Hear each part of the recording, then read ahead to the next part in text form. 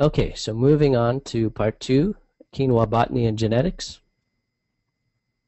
So quinoa, Chenopodium quinoa, is a member of the Amaranthaceae family, and it's grown primarily for its seed, but many people do also eat the leaves.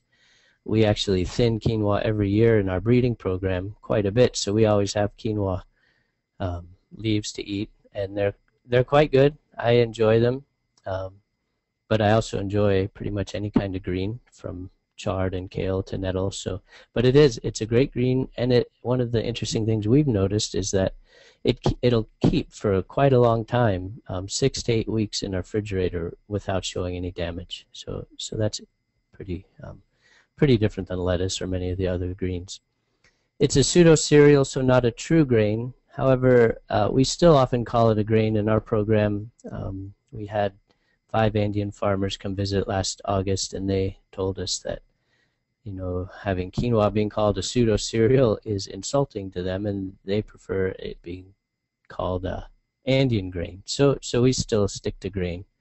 Um, it is related to beets and spinach, and also to common lamb's quarter, so Chenopodium album and Chenopodium berlanderii.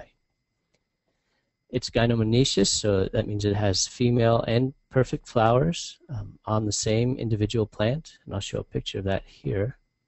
This is a photo taken by Adam Peterson, a graduate student who just finished in my lab. And so this shows, on the left, a hermaphrodite flower. You can see this. The sepals have been removed, so you can see the anthers here. And then right here, it's a little hard to see here, but this is only a female flower. So there are no anthers in this flower. And this is quite common. We will often see hermaphroditic flowers on the very ends of these little spikes and panicles, and the female flowers will be more located proximal to the central stem. Quinoa crosses about 10 at a rate of 10 to 17%. There are reports of outcrossing even higher than that. So it's still predominantly self-pollinating, but it can outcross quite readily. It's wind-pollinated. So for isolation distances, we often, if we need to keep things separate, we keep it at about 300 feet. And at that point, there is less than 0.1% of any crossing to occur. Through most of our trials, though, we just keep it a couple feet apart from each other, and it doesn't seem to cross too much there. But within each variety or population, they're very diverse. They're almost, if you would compare them to wheat, it'd look more like a heterogeneous land race. We see very few quinoa varieties that are actually quite uniform. So there is a lot of crossing going on, and that's not necessarily a bad thing. We try and work with that as much as possible. So the flowers are grouped together to form a primary panicle, depending on how closely the plants are together. That'll determine how much branching there is on each quinoa plant, but they have the potential to branch quite significantly.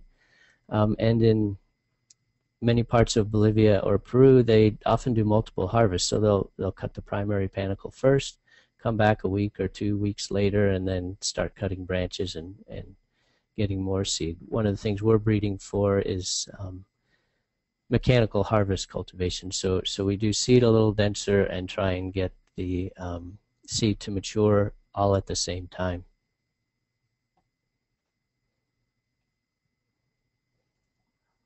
So again, quinoa is facultative autogamous annual, so that's essentially it's an inbreeder with a capacity to outcross.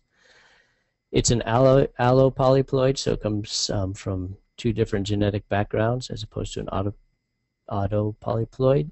The base chromosome number is 9, so it's 2n4x equals 36. Luckily, the inheritance is primarily disomic. That's true for most of the qualitative traits. We do see some tetrasomic segregation in a few qualitative traits, and then in quantitative traits as well. And then down here, Jeff Mon, he's from Brigham Young University. He's put together a great webinar on genomic resources for Chenopodium quinoa. And the researchers, Jeff and Rick Jelen and others at Brigham Young University, have been studying quinoa genetics for 15, 20 years, so that they're really a phenomenal resource for us here in the U.S. So there are some related species. I'll just touch on two of the most important ones because we see them quite a bit in our fields. The first is Chenopodium album, common lamb's quarters. It's an allohexaploid. It is considered a weed in most of the U.S., and it lacks domestication traits that are found in quinoa, such as shattering and a hard seed coat. So that essentially means that lamb's quarters or Chenopodium album has dormancy that most quinoa varieties do not. In fact, almost all quinoa varieties do not. So lamb's quarter, for example, 3% of the seeds will germinate right away after the seed shatters and hits the ground. The other 97% has various densities and thicknesses of the seed coat, so they'll keep germinating over the next month to decades. Quinoa doesn't have that, so that was one of our main questions when we started the breeding program was, is quinoa going to become a weed in other fields? And there's really very little dormancy. There's only one variety that we found that has any dormancy at all.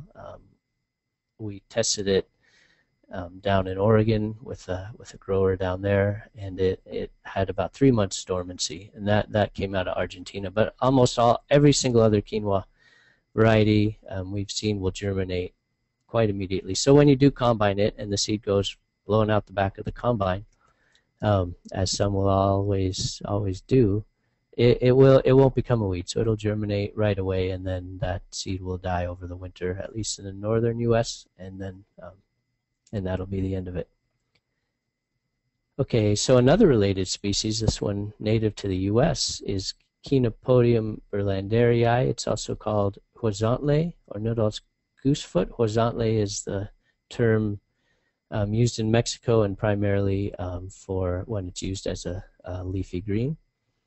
This berlanderii is an allotetraploid, and so it has one diploid ancestor in common with quinoa. It is quite widespread all the way up to Alaska from Mexico. And there is evidence of domestication in the eastern U.S. Its seeds have been found in these rock shelters in Kentucky.